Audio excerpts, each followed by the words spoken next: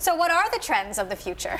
Well, we're going to be talking a lot about the connected life and the next generation of networks called 5G.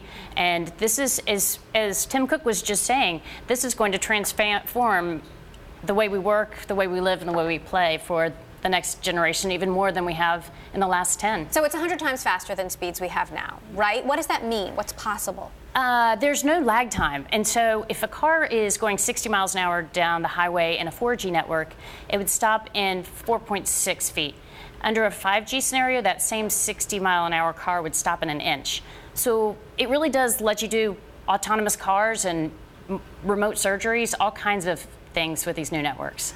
We are expecting 3 new iPhones to be unveiled tomorrow. The Samsung Note 8 is, breaking pre-sale records. What does that mean for the industry?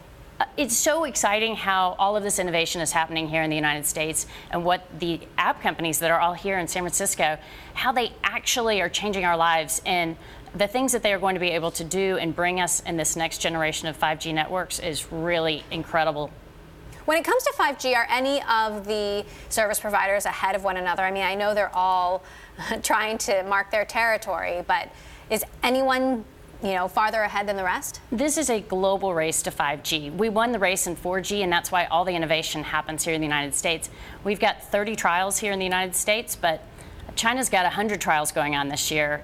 Japan and Korea are really racing to get it done for their Olympic commitments. We know that leaders of the various wireless companies met with the Trump administration earlier this year. What can the government do to compel the shift to 5G? These new networks are more about antennas that are the size of a shoebox or a pizza box, as opposed to a 200-foot tower. So we need new rules for these new networks. We're going to have to put 300,000 new sites up over the next few years. That's twice as many as we've done in the entire industry existing. So what does the U.S. have to do to be more competitive? We need to change our infrastructure rules so that we can roll these sites out faster at more affordable cost, and we need more spectrum. We're always going to need more new spectrum as America's dying to have more mobile devices. We're going to need more spectrum.